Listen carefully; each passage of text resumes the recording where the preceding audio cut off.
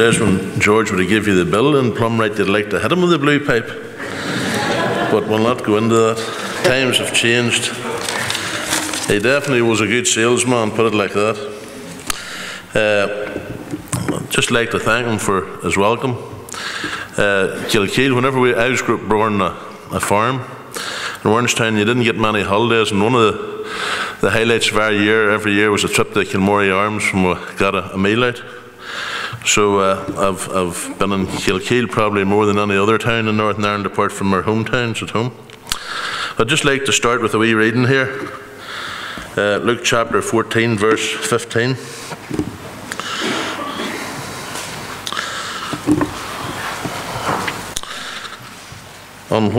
When one of them that sat at meat with him heard these things, he said unto him, Blessed he that shall eat bread in the kingdom of God. Then said he unto him, A certain man made a great supper, and bade many, and sent his servant at supper time to say to them that they were bidden, Come, for all things are now ready. And they all with one consent began to make excuse. The first said unto him, I have bought a piece of ground, and I must needs go and see it. I pray thee have me excused. Another said, I have bought 5 yoke of oxen, and I go to prove them. I pray have thee me excused. Another said, I have married a wife, and therefore I cannot come. So that servant came and showed his lord these things. Then the master of the house, being angry, said to his servant, Go out quickly into the streets and lanes of the city, and bring in hither the poor, and the maimed, and the halt, and the blind. And the servant said, Lord, it is done as thou hast commanded, and yet there is room. And the Lord said unto the servant, Go out into the highways and hedges, and compel them to come, that the house may be filled. For I say unto you, that none of these men which were bidden shall taste of my supper. Amen. As George was saying, my name's Charlie Weir. I was born in Warrenstown a good number of years ago. I was brought up in a good Christian home. My grandfather was a great churchman. I went to the Presbyterian Church in Donaghcloney. And my mother has been saved as long as I can ever remember. My father wasn't saved, but every Sunday we were sent off to Sunday school, then church, then Sunday school in the afternoon, and then Bible class in the evening. We went to a Friday night Good News Club, and SU at school. Anything that was to do with church, we were sent to. And from a very early age, I was done Sunday school exams, anything at all that. I was just a mischievous young fella growing up, but I'd know, even though I'd heard the gospel from an early age, I felt no need for me to give my life to the Lord. Probably the first time I thought about it, I was in the Orange Hall in Donaghcloney, and there's a group, I don't know if you heard them live issue, and there's a guy, Colin Elliott, plays in the group, and he got up and he talked about Jesus being nailed to the cross, and he says, you know, this was 2,000 years ago. It wasn't nice wee round nails. He says these were big metal spikes that were driven through his bones. His bones would have been smashed as he was nailed to the cross. And it made me think that night, you know, this is pretty amazing that this man would go and die for me. But my friends were with me, and we talked and chatted, and I walked out of the hall that night, and I'd done nothing about my salvation. At the age of 16, I left school when I was, my birthday was in the summertime, so I was able to leave school when I was 15. But the deal with my mother was if I left school, I had to go to Greenmount. So I went to Greenmount, and to be honest, I never really learnt much about farming at Greenmount. All I learnt to do was to drink and smoke. And I used Greenmount as an excuse, because I was away all week, as an excuse not to go to church on Sundays, because the work had to be done on the farm. And actually, apart from maybe harvest or Easter or something, I wouldn't have went to church at all. And I used to think about people that were in the church, and I used to think about them saying to me, oh, you need to be saved. And I used to think about what some of the people in the church were doing. And I thought to myself, well, you know, God's good. Sure, I'm as good as them. I'm not doing the things they're doing. And I was looking at other people and judging them, which was completely wrong. I used any excuse I could not to think about the Lord. At 21, I started playing rugby in Banbridge, and there's a great social side to rugby. And the partying would increased, and I had no thought of church, had no thought of God. And Geordie could tell you, probably I wouldn't have been a great speaker, as in I'd have swore a lot, and I'd have been a wild enough man. Like. And I think George was sort of a wee bit surprised when he heard that I got saved. But at the age of 25, I met my wife Michelle. The first night I met her was in the Belmont Hotel in Banbridge, local nightclub. And I told her that night that I was going to marry her. And I never seen her for a year after, so I don't think she was just as sure about the whole thing. But Michelle and me, we started going out, and we got engaged, and with the wedding all planned, and we actually got married up here in Newcastle. But the year before we got married, 17 years ago now, I married 16 years ago there at the end of the 30th of October, but 17 years ago, my grandfather took ill. And this was the first time that God really spoke to me. And my grandfather was at a funeral, and he came home and he told me he was going to die. And he was 88. And for many years he had told me he was going to die, so you never listened. And I says, Granda, you're not going to die, you'll be all right. He says, no, I'm definitely going to die. And Granda had only 3 real loves in his life. He loved the cricket club, and he loved his family, but he loved the church and he loved the Lord. And he was saved many years before at a mission in Lurgan. And he told me, he says, Charles, don't you be a bit worried about me dying. He says, I'm happy. He says, I'm 88 years of age.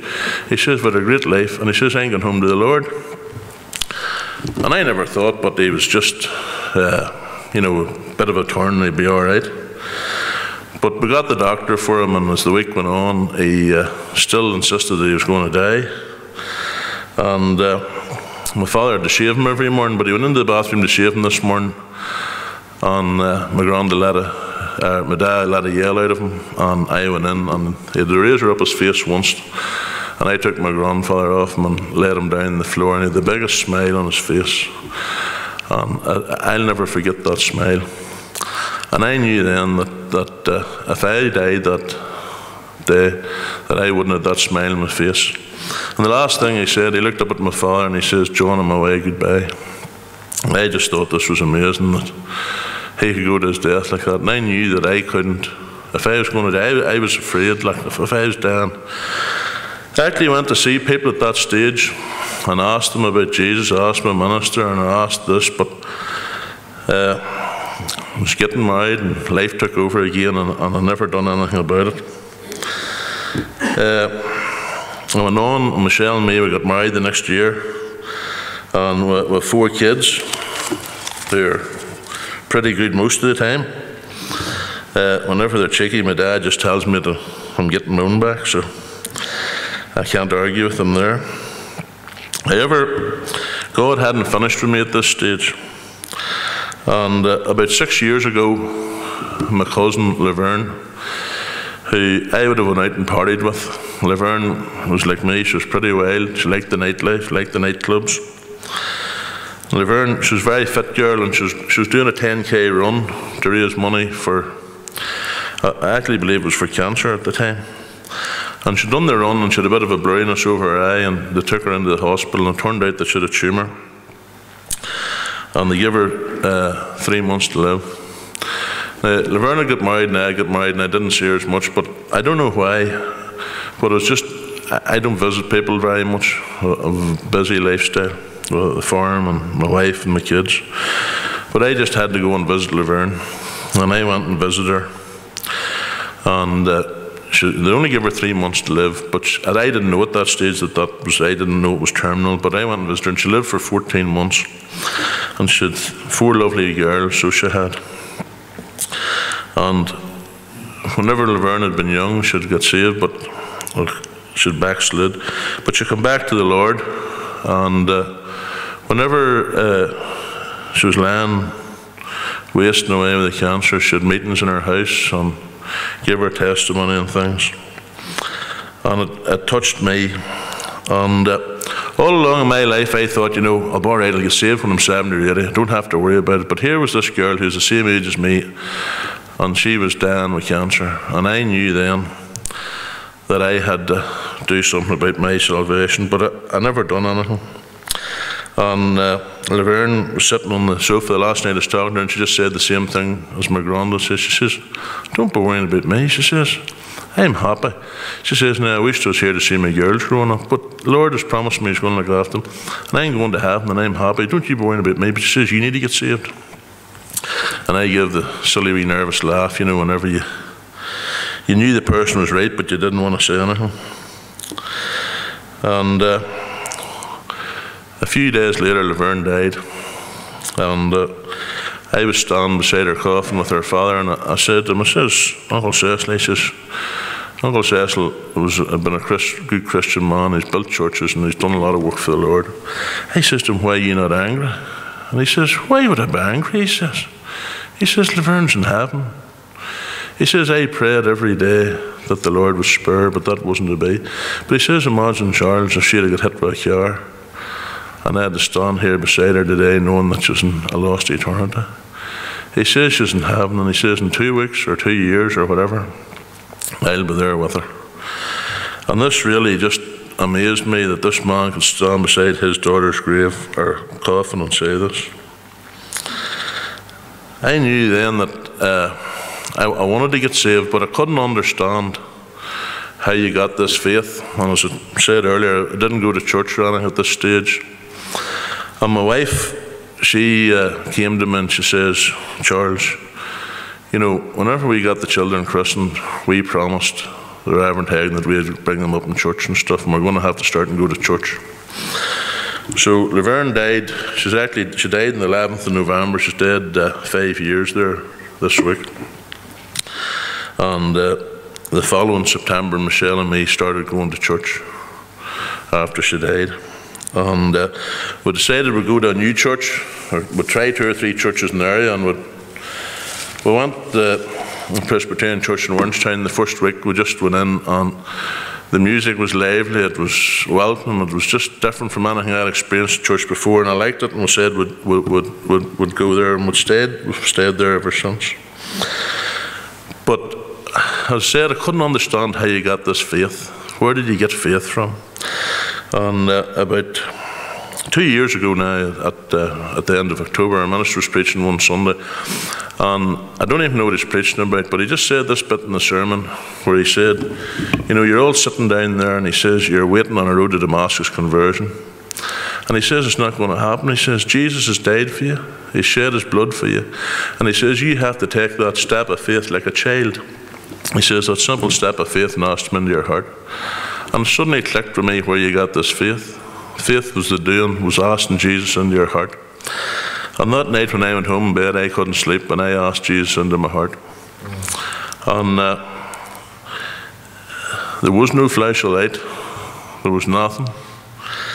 And as I told you earlier, I had a filthy tongue, and I didn't want to tell anybody, because it says, people are not, I'll be letting this. The Lord died for me. He loved me that much, just like he loved everybody in this church, that much that he died for them. And I'm not going to let him down by telling people I'm saved. But I was getting a load of straw from, I don't know if you know Trevor Newell out the road here, was bringing me a load of straw down. Trevor actually goes on a walk with 1,000 men and stuff with neighbours of mine. And Trevor came down with a load of straw on the Tuesday, and we're talking about church, and he's saying, Terrell, the neighbour, goes on the walk with 1,000 men, so that's just a do. And talked on, and he says, "Charlie, are you saved?" And I says, "Trevor, I've never told anybody, but on Sunday night I asked Jesus into my heart." And I thought Trevor was going to jump out of the cab. He just thought this was brilliant. And he says, whenever I get saved, I went home and told my mum and dad. But Trevor had been like me, it had been a while enough by. He says, my mum and dad sat and cried. They says that's the best news ever. And I just felt that was God giving me the confirmation, that I was one of his. And I went and seen my mate Terrell the next day, and told him, and I says, "Terrell, don't be telling anybody, for I don't want, in case I swear or something, I don't want to let the Lord down." He says, "It's not that I'm ashamed that I'm a Christian." And Terrell says, "Look, Charles, you asked Jesus to help you stop the cursing." And I can honestly say, I'm not saying at the start. If a cow had kicked me or something, I mightn't have said what I shouldn't have said. But it left me just like that there when I asked Jesus to help me. My wife was talking about my wife. Turl had asked me to go to Bible class before it even got saved. And I was going down to Turl's the Bible class and asked my wife, or told my wife I was going to the Bible class. I didn't really want to say to her I'd got saved, or my father, the two people I couldn't tell. I got my mum to tell my dad. Not that my dad was a bad person, but I just found it hard to say to him. So he knew the sort of boy he was like. And I thought he'd just have laughed at me, but he didn't. But I didn't know how I was going to say to my wife. And I was going out to the Bible class on Tuesday night, and my wife says to me, she says, "Charles, if you're going to the Bible class, you don't need to take a Bible with you." And I'm ashamed to admit it, I had a lot of Bibles at my mum and dad's house. And I says, "But Pat, I don't think there's a Bible in our house." She says, "Well, I have two Bibles," she says, there's one of them, and she says, of this Joyce Meyer's Bible. And she says, "I read it every day." And she just smiled at me. And I took the two Bibles and off I went to the Bible class. And I remember looking at the Sky thing, and Sky TV, and there's all this Joyce Meyer. And I actually thought Joyce Meyer was a woman that done a cookery programme. But I couldn't understand why the cooking wasn't getting any better. But Joyce Meyer she's an American evangelist. And when we were in church the next Sunday, my wife and me would talk about during the week, but she says to me, she says, you know, that she was saved too, and that it was through this woman's ministry in the TV. And I had been scared. I had heard of people going to missions before and the man and wife getting saved at both times, and I says, that couldn't happen, that's all old nonsense. But God just showed me what he could do. And it was such not a relief, but such a joy to know that my wife and me, no matter what happens now, will never be separated. That we'll spend eternity together. And three of my kids, my eldest boy hasn't made a commitment yet, but my three youngest kids have all asked Jesus into their hearts. And we'll just pray that they'll, walk the right walk. And life's hard for young ones now, a lot of peer pressure, and we'll just pray that God will guide them. I was talking earlier about my father, and I think this is a really amazing story. When I got saved, I wanted to save everybody else, and I realised that I'll never save anybody, that only the Lord Jesus Christ can do that. People prayed for me for years, and my father, it annoyed me that my father wasn't saved. He's 76 now, and Turl and the guys in the Bible class all prayed for him, and I would have witnessed him, and sometimes we would have got cross, and he just says, "I don't feel the need. I don't know what you're talking about, and I don't feel the need. I go to church, and I've been to church all my life, and I've done nobody any harm. I don't drink, I don't smoke, I don't, But he was, this time a year ago, he was taken into Craigavon Hospital. He had been in hospital in September, and they told him they wanted to come back in 6 weeks, but they never sent him an appointment. But I believe the Lord gave him an appointment. He was taken into hospital, and it was a Friday night, and he complained about stomach pains. And my sister, she lives in Kilkeel here, and she phoned down on the Friday afternoon. He said to me, "I maybe go to the hospital." I says, "Well, I have a few things to do, and then I'll take you." And Joanne phoned, and I says, "Well, why didn't you get your wee girl to take you? You're joking." So Joanne said she'd come down time to the hospital. It was Friday evening, and I says, "You're only wasting, you're driving out of the yard at 4:30, 4:45 to go to Craigavon Hospital." And he says, "You're only wasting your time, there'll be nobody there. The doctors will all be away home." But about 2 hours later, they phoned and said that they thought he might have an aneurysm, and that he had an irregular heartbeat.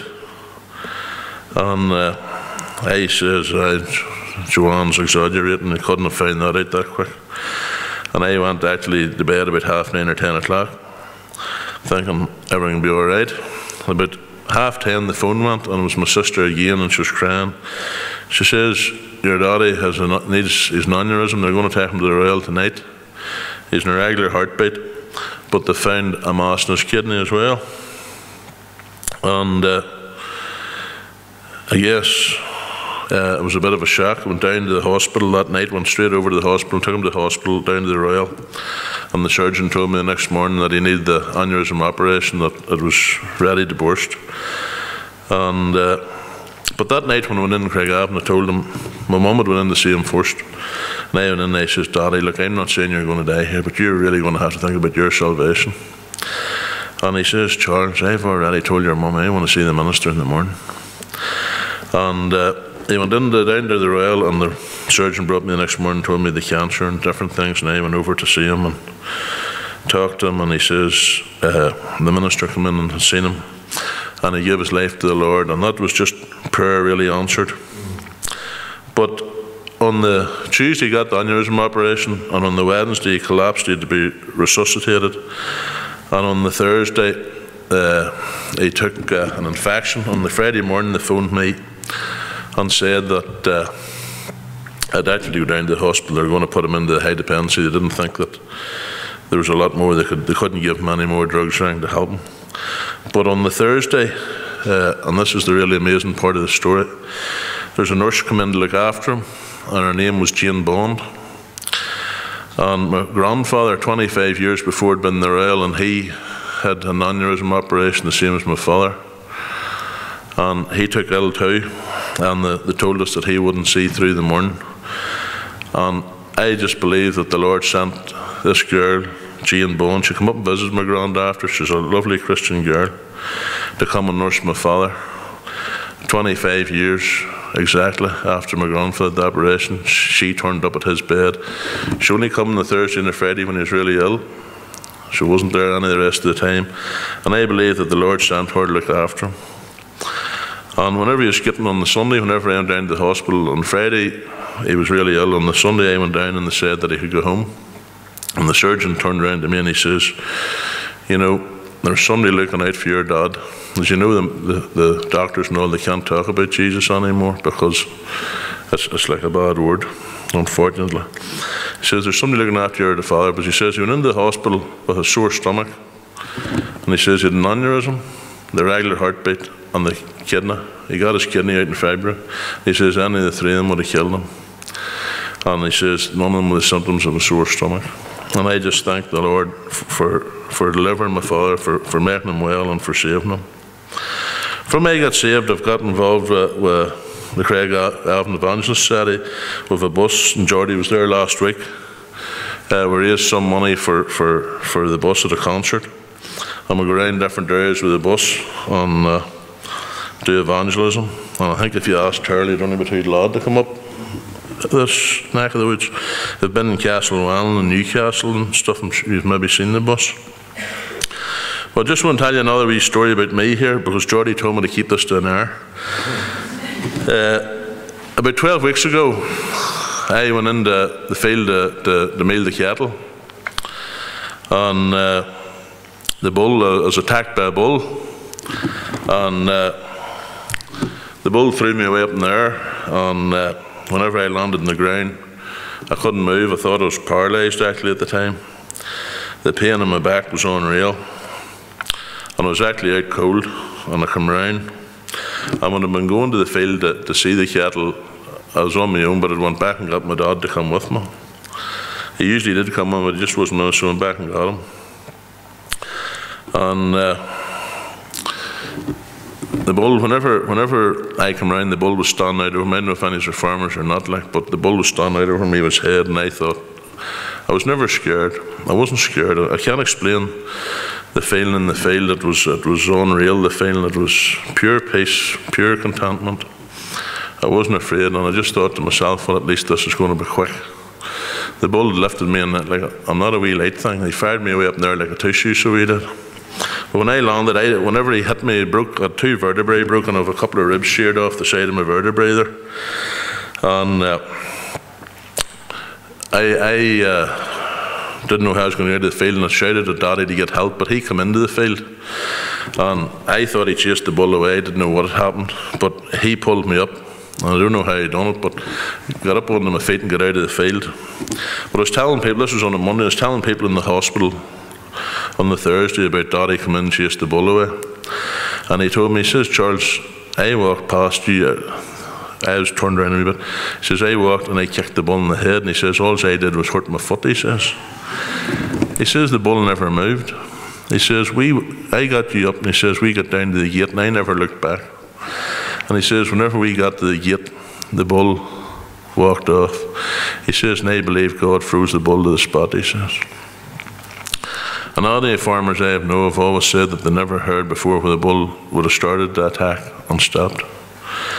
And it just reminded me of the story of Daniel, where God shut the lion's mouths. And I believe that the Lord sent the angel that he did, the same angel he sent to Daniel that day, and stopped the bull from finishing me. And I don't know why the Lord spared me that day. Maybe it was to come here tonight to tell you my story. I don't know. You can see God speaks to us in many ways. He speaks, through death. He spoke to me through my father and my cousin's death. He spoke to my dad through sickness. He spoke to my wife through evangelism. And the story I read earlier there, the story of the banquet,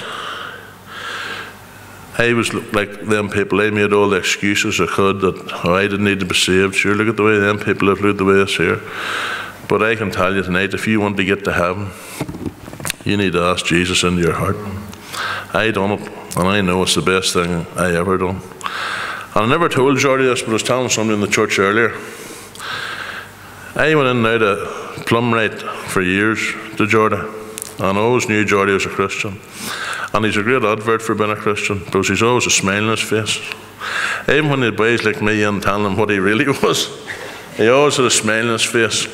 And I think that most Christians, we should all have a smile on our face, because we've got the greatest gift that was ever given. We've got eternal life, more than anything we ever deserved or ever could hope for. I just want to tell you a wee story here before I finish. And it was about a flood, and this man, he climbed up on the roof of his house, and this boy stopped in the boat, and he says, jump in here, I'll save you, come on now. And the man says, no, God's going to save me. And the man went on the boat. The helicopter came over 5 minutes later and dropped the ladder down. He says, jump on, I'll save you. He says, no, he says, God's going to save me. And about 5 minutes later, another boat come along. He says, jump in. He says, I'll save you. He says, no, God's going to save me. And just as that, a big wave come and washed the house and washed the man away, and he was drowned. And he went up to heaven. And he walked up to Jesus, and he says, why did you not save me? He says, I called you 3 times, he says, and you wouldn't come. And that's what I want to say tonight. If Jesus is talking to you here tonight, don't make your excuses like I did. Come, it's the best thing you'll ever do. Thank you.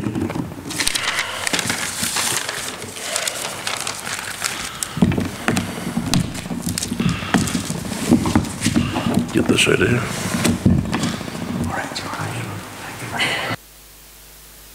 Thank you very much indeed, Charlie, for that word of testimony tonight. Now let's turn to the Word of God for a reading, and we'll bring the meeting to a close with a wee message from the Lord. And I want you to turn with me to 2 Chronicles tonight, chapter 33. And again, I want to thank Charlie for his word of testimony this evening, and it's lovely to have him. And mind you, it's something I never thought I would see, I never thought I would have. To me, he's Charlie, and to Charlie, I'm Jordy, as you already know. All right, 2 Chronicles chapter 33, and commence to read at verse 1. 2 Chronicles 33 and verse 1. Manasseh was 12 years old when he began to reign, and he reigned 55 years in Jerusalem, but did that which was evil in the sight of the Lord, like unto the abominations of the heathen whom the Lord had cast out before the children of Israel. For he built again the high places which Hezekiah his father had broken down, and he reared up altars for Baalim, and made groves, and worshipped all the hosts of heaven, and served them. And he built altars in the house of the Lord, whereof the Lord had said, in Jerusalem shall my name be forever. And he built altars for all the hosts of heaven in the 2 courts of the house of the Lord. And he caused his children to pass through the fire in the valley of the son of Hinnom. Also he observed times, and used enchantments, and used witchcraft, and dealt with a familiar spirit and with wizards. He wrought much evil in the sight of the Lord to provoke him to anger. And he'd set up a carved image in the idol which he had made in the house of God, of which God had said to David and to Solomon his son, in this house and in Jerusalem which I have chosen, before all the tribes of Israel will I put my name forever.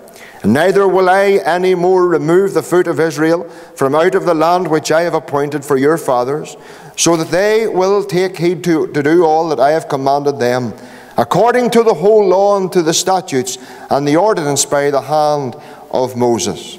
And so Manasseh made Judah and the inhabitants of Jerusalem to err, and to do worse than the heathen, whom the Lord had destroyed before the children of Israel. And the Lord spake to Manasseh and to his people, but they would not hearken. And wherefore the Lord brought upon them the captains of the host of the king of Assyria, which took Manasseh among the thorns, and bound him with fetters, and carried him to Babylon. And when he was in affliction, he besought the Lord his God, and humbled himself greatly before the God of his fathers, and prayed unto him.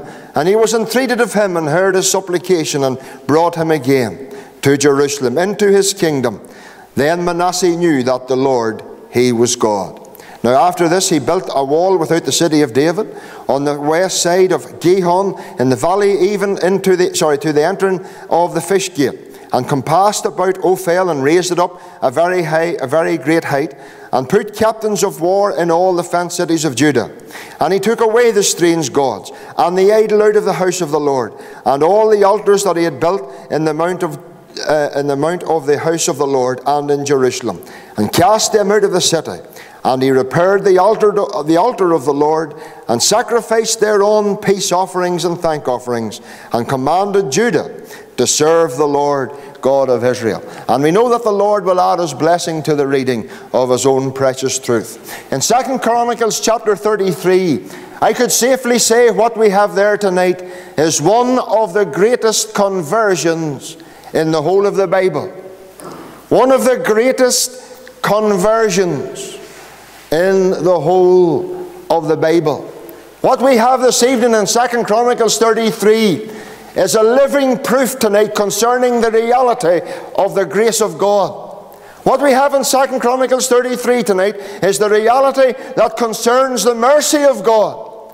What we have this evening in 2 Chronicles chapter 33 tonight is the reality of the love of God. You know, friends, this evening here in 2 Chronicles 33, we have a man tonight you never would have thought could have been saved. Here in 2 Chronicles chapter 33 tonight, here's a man tonight who you thought would have been too bad to be saved.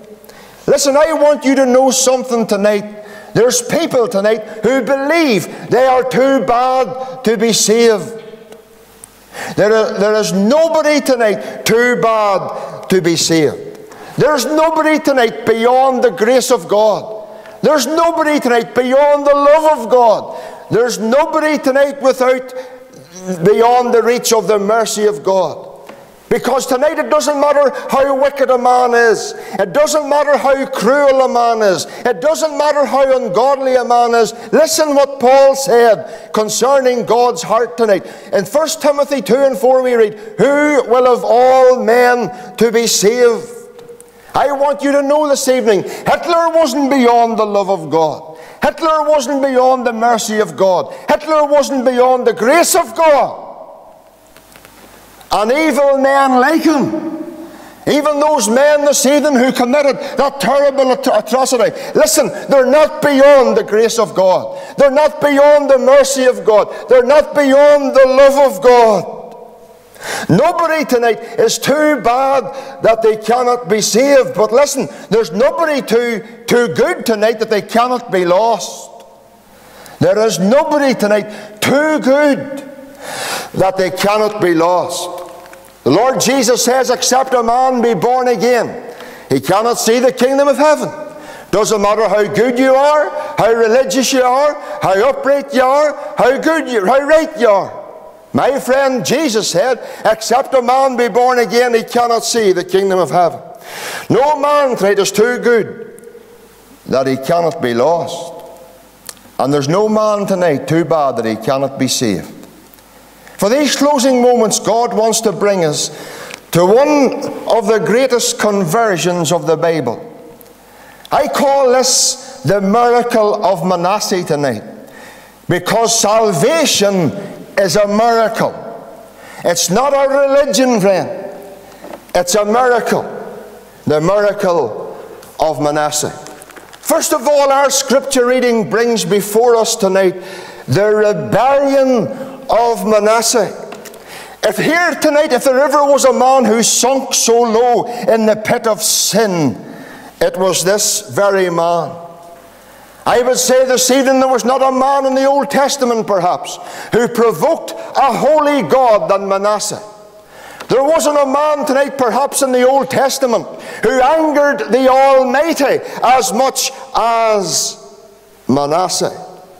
I want you to first of all see the pedigree of this man, because in verse 2 it says, but he did that which was evil in the sight of the Lord, like unto the abomination of the heathen, whom the Lord cast out before the children of Israel.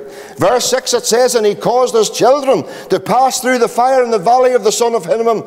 Also he observed times, he used enchantments and used witchcraft, and dealt with the familiar spirit, and with wizards he wrought much evil in the sight of the Lord, to provoke him to anger.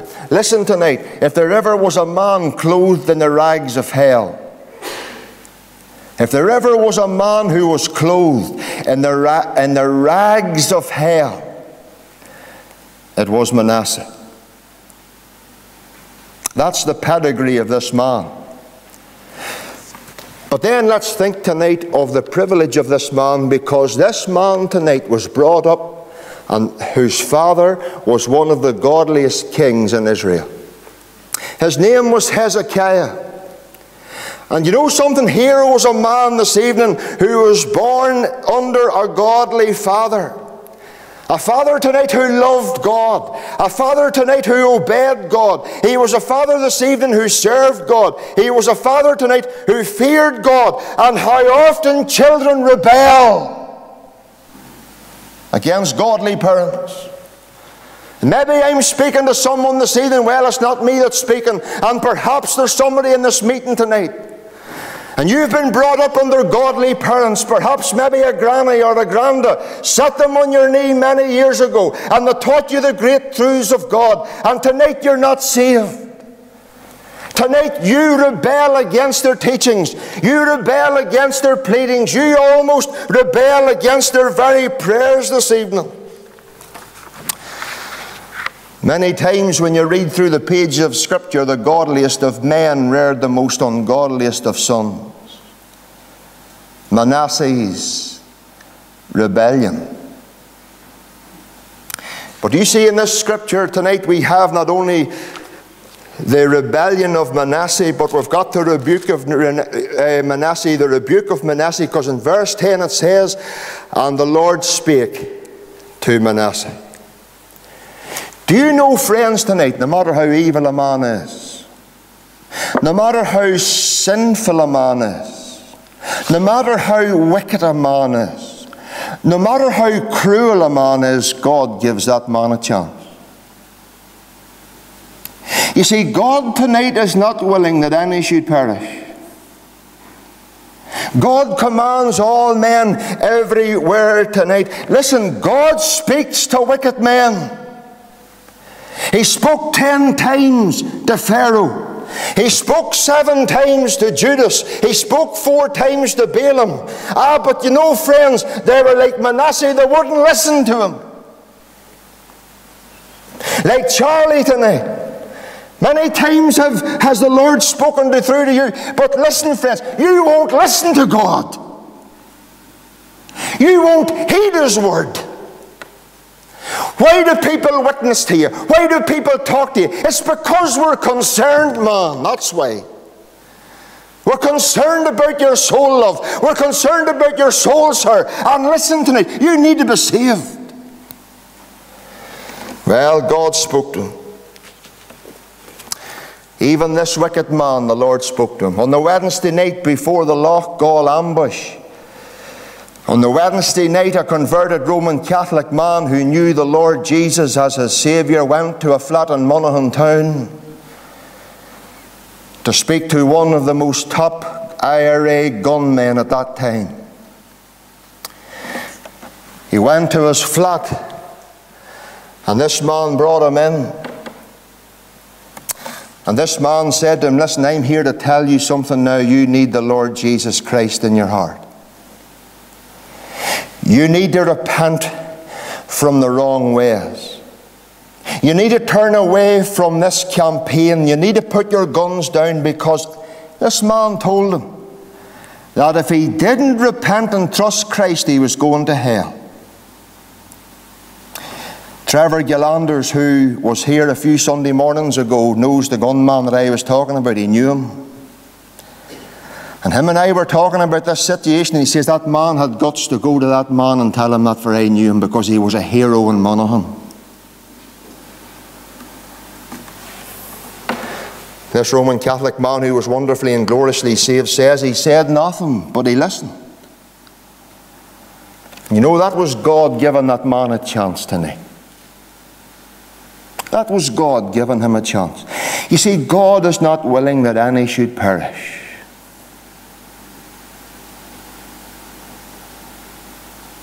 And on the Friday night, 2 days later, he was ushered into eternity. It might have been the only time God ever spoke to that man, but God gave him a chance. You know, friend, tonight God could be speaking to you for the first time, and at the same time speaking to you for the last time. But look at Manasseh. He would not listen. There's the rebellion of Manasseh tonight, yes. There's the rebuke to Manasseh, yes. But I want you to look thirdly at the retribution to Manasseh. Look at verse 11. Verse 11, wherefore the Lord brought upon them the captains of the host of the king of Caesarea, which took Manasseh among the thorns, and bound him with fetters, and carried him to Babylon. Do you see, when God speaks to you and you don't listen? When God speaks to you and you don't listen, God chooses to speak other roads that He will make you listen.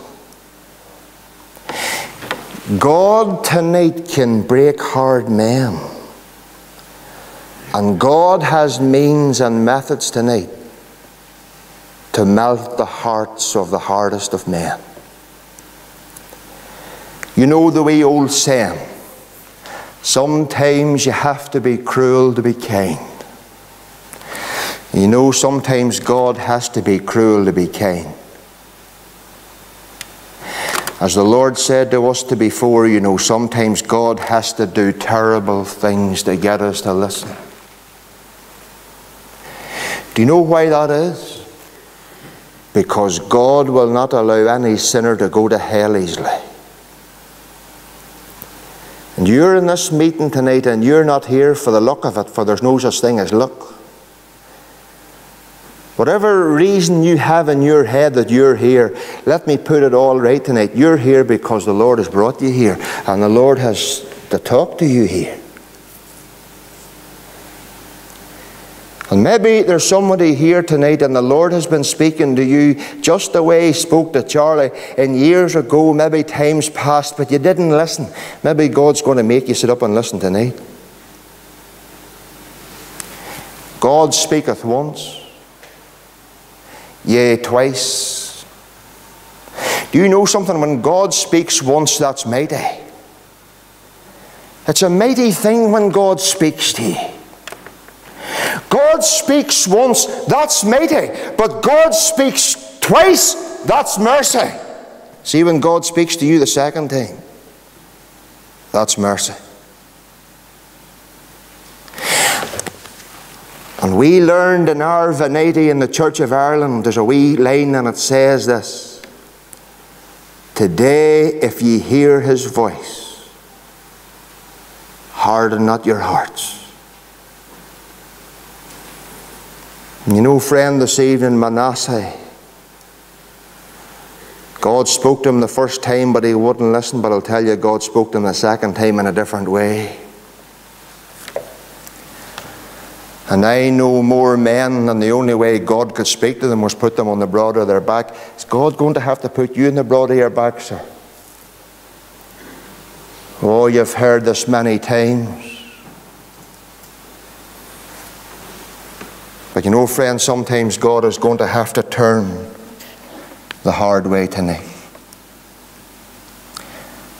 I want you tonight to see the repentance of Manasseh. Because it says in verse 12, and when he was in affliction. Do you know what that means, when he was in affliction? When he was in pain.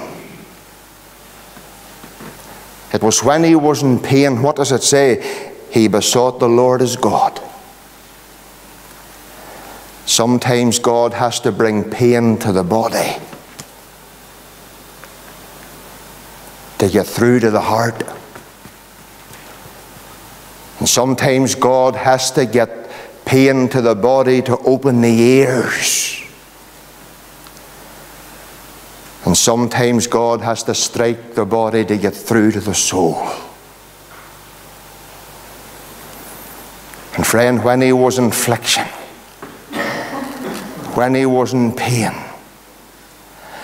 as the man says, when he was in the broad of his back, that's when he sought the Lord. It's when he sought him. And do you know what we read? That he was entreated of the Lord. For whosoever shall call upon the name of the Lord shall be saved. In these closing moments, I want to bring you to Calvary now. Because I would fail miserably if I didn't bring you to the cross. And I want you to see tonight the arms of the Saviour. The arms of the Saviour. And I want you to see each arm tonight outstretched on that cross. Both of them are equal. And you say to me, well, George, I wouldn't be like that man Manasseh. Sure, I'm a church-going person and I'm an upright person and all the rest of it. Yes, that may be true. Do you see this arm here? Under this arm hangs these types of people. Wicked, evil, cruel, murderers, child molesters, all the wicked of sinners there is. That hand tells me Christ died for all of those people. And when you come to this arm, there's another list that hangs under this arm. And under this arm are written churchgoers, self-righteous, religious, good, and all the different righteousnesses there is. But the two arms outstretched on Calvary's cross says this: Christ died for all. For all must be saved. And friend, whatever arm hangs you tonight, that arm tells you that Christ had to die for you, and he had to die for your sin in order for you to be saved. As we have said at the beginning tonight, there's nobody too bad that they cannot be saved, but there's nobody too good they cannot be lost. You can run to church twice on a Sunday all your life and still be in hell. Because the Bible says this evening, neither is there salvation in any other, for there's none other name under heaven given amongst men whereby we must be saved. Listen, I want to tell you tonight, you need Christ as your Saviour. You need Christ in your heart. He died for you. He shed his blood for you. And if you die without the Lord Jesus, you're going to hell. No matter how good you are, you need the Lord Jesus in your heart. No matter how bad you are, the Lord Jesus will come into your heart. Because the Lord Jesus died for you. Gypsy Smith was in discussion with Queen Victoria. And Queen Victoria said to him, Gypsy, It took the same grace of God to save me as it took to save you. And it takes the same grace of God tonight to save a religious person than it does that it takes to save a rebellious person. For by grace are we saved through faith, and that not of yourselves, it is the gift of God, not of works, lest any man should boast. As this man tonight, Manasseh, turned to the Lord, so must you turn to the Lord. And he's in heaven because he trusted the Lord. And you can be in heaven tonight because you trust in the Lord. Charlie Weir's going to heaven because he trusted in the Lord. I'm going to heaven because I'm trusting the Lord. We're not going to heaven because we're good people. We're not going to heaven because we're religious. No, we're going to heaven because we have the Lord Jesus in our hearts. And if you die without the Lord Jesus in your heart, you're going to hell. But if you die with the Lord Jesus in your heart, you're going to heaven. And my dear friend tonight, what is it going to be for you? Let's pray.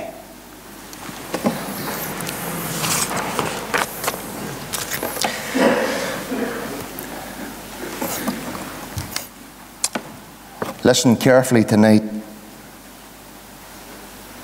You can never be too good and not be lost. And you can never be too bad that you cannot be saved. And the grace of God tonight that saved this man, Manasseh, is the same grace of God that saved me, saved Charlie, and needs to save you. Will you turn to the Lord Jesus tonight? Wouldn't it be terrible for you to be sitting here tonight and for you to be in your coffin tomorrow night? It can happen.